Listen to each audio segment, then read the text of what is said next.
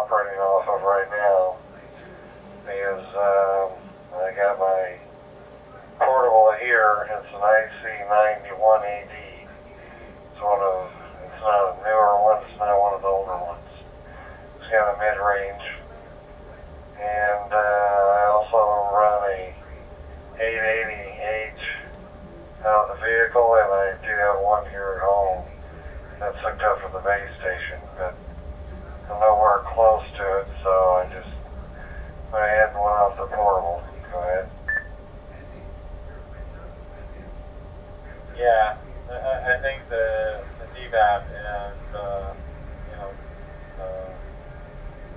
dongles like it is probably one of the most useful gadgets for ham radio. I mean, DSTAR in particular, but yeah, I mean, with a little stick of a thing plugged into a computer, you got a full crossband repeater going. How cool is that?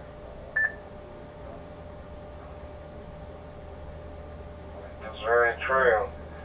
Also, I bought a Raspberry Pi, and now I'm going to have to try to figure out how to hook that thing up. KC7VE. Got a couple of Pis lying around that I've been using for, well, one of them for another project, for a camera project actually. But I do have one still fresh in the box. Yeah, I should probably, at some point I'll crack that open and get the images downloaded and see whether I can get that going in place of the whole laptop that I'm using now for the hotspot. That should, at the very least, free up that laptop. KC7VE.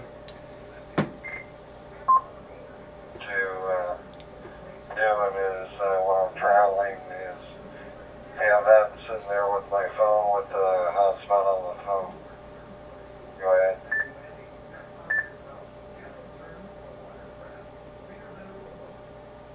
KC7VE, hi, this is Robert, and we've also got Jim in the room.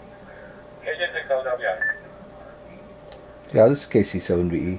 I heard you talking about the Raspberry Pi, and I just wanted to, I'm making a little video of mine, and you guys are in the conversation on it, so I just thought I'd chime in. It's a wireless Wi-Fi Raspberry Pi with DVAP.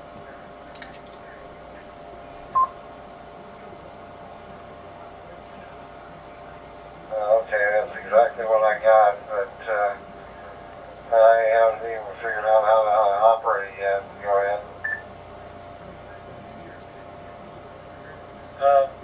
Have you uploaded the video to YouTube yet? Is it available?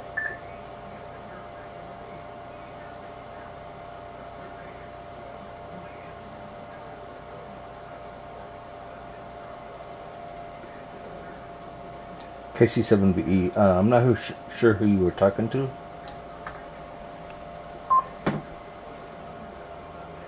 Oh, yeah, Mike, you mentioned you were making a video.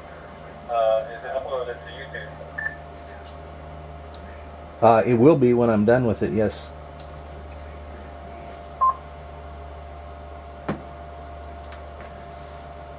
Yeah, I think that would be helpful for a lot of people. Myself included. Okay, I'll let you guys get back to your conversation. I just wanted to, I thought it was kind of interesting that I'm making a video and you guys were happened to be talking about what I was making a video of.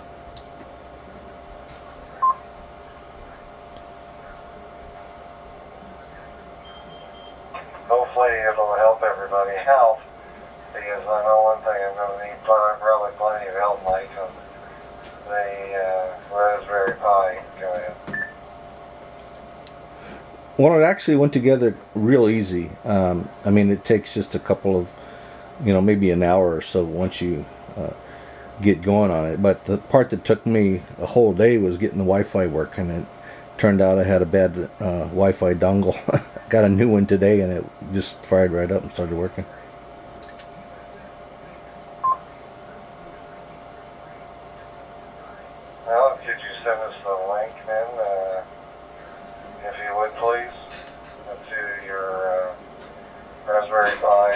video? Sure, I'll copy the call signs here, and I assume you're in QRZ, and I'll look you up and send you the link.